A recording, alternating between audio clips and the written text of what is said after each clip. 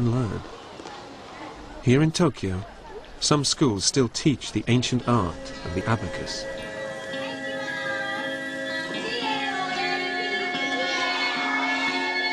Children start learning the basic skills aged 4 and practice every day.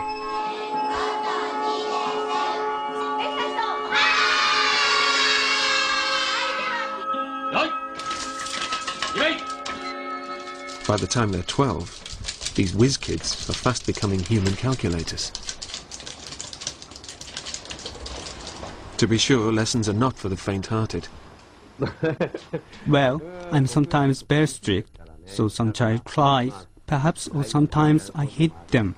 But they keep coming here. I hope they are happy. But when they are training, they never have a smile on their faces.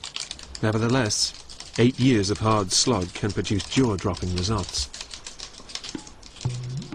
12-year-old Kota Kazuka is top of the class.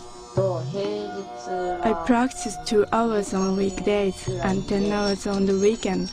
I want to become the national champion. Along with the other high flyers, he can now do huge calculations with a purely imaginary abacus, manipulating nothing but thin air.